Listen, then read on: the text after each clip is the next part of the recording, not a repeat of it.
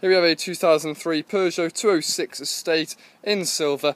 Car's definitely showing signs of its age, as you'll see throughout the video. If we start with the offside front tyre, you got a good 3 to 4 mil tread. Front hubcap, you got some light scuffs around the outside, as you can see there, but no cracks, and it's definitely not coming off. That's well on there. A couple of minor dinks down the offside of the vehicle, but no signs of any dents.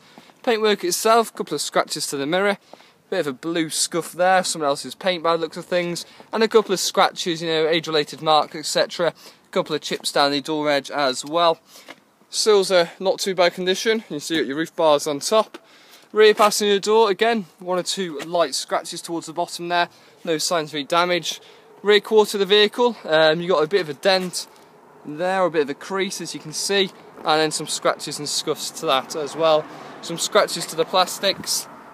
Rear tyre looking at a good 3 mil again, and the rear hubcap again, not coming off there, and it's actually in nice condition with no marks or cracks. Moving towards the rear of the car, looking at the boot itself, again you got some light scratches, and there's also a huge dent in the boot itself, as you can see there. Good bit of damage to the boot, large scuff, huge dent, and some scratches as well, and some smaller dents below it, as you can see there. So obviously going to need some repair. You got some scratches down there and some scratches to the rear bumper. Looking in the boot itself, as you can see, the car is absolutely filthy. Definitely been used as a workhorse, so you're going to require a very good valet. Looking down to the near side rear tyre, you got a good 3 mil again on there, and the rear hubcap on the near side again fitted on properly, but there is a few scratches and scuffs, etc. to that, but no cracks or any serious damage. You got a small ding in the rear quarter there, as you can see. A couple of scratches, etc. down the back of the vehicle. You got a very long scratch moving down the whole rear passenger door, going all the way along the front passenger door as well. Again, most of it should polish, just your typical age-related marks. 3 to 4 mil on the front tyre, and some curbing around the front hubcap. Once again though, it's fitted on properly, it isn't coming off. Moving around to the front of the vehicle, a couple of stone chips to the front, and quite a few stone chips to the bonnet also.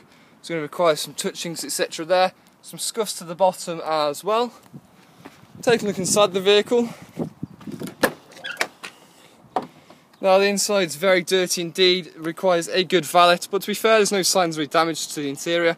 Full cloth interior, but again, absolutely covered in hair, as you can see, and the same to the back of the seats as well, so good valet in there.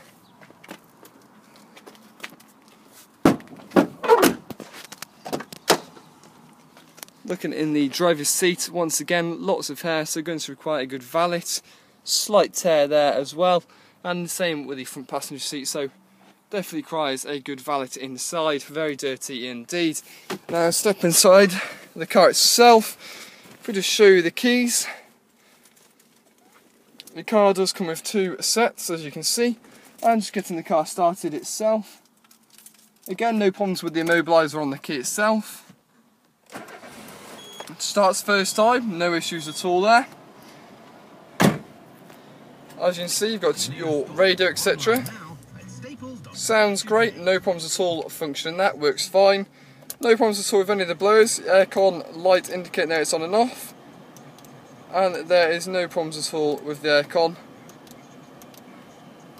It was staying in, there you go. So the light aircon does work perfectly fine, comes out nice and cold. Mileage 93,763. Looking at the documents, looking at the V5. The car's had 3 owners.